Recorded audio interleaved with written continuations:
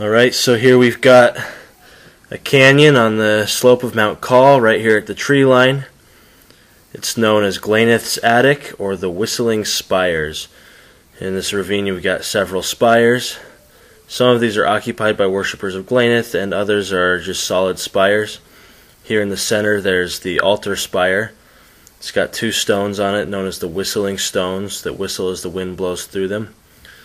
This large spire connected directly to it is the main worship spire, while this other spire off to the side that's slightly smaller is the living spire where the living quarters are, and the rest of these are kind of guard houses and greeting areas for visitors to the temple. We're going to come back out and take a look at the inside of this.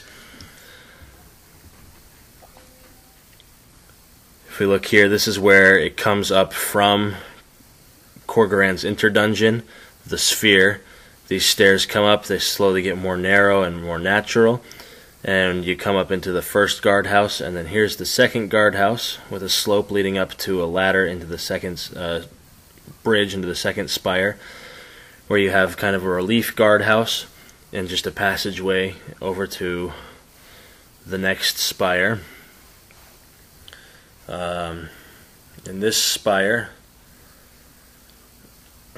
there's a greeting area for those arriving by flight, and this passage over here can be landed in by osprites or others capable of flight who come to visit worshippers of Glaineth, so kind of a receiving area for them.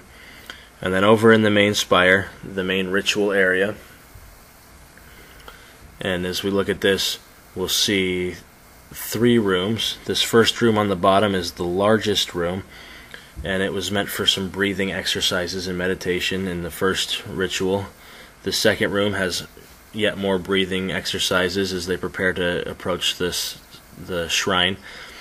And then another slope up into this last room where still more breathing and meditation exercises would be performed before climbing those stairs, crossing this ladder, and going and worshiping at the actual altar of Glaineth.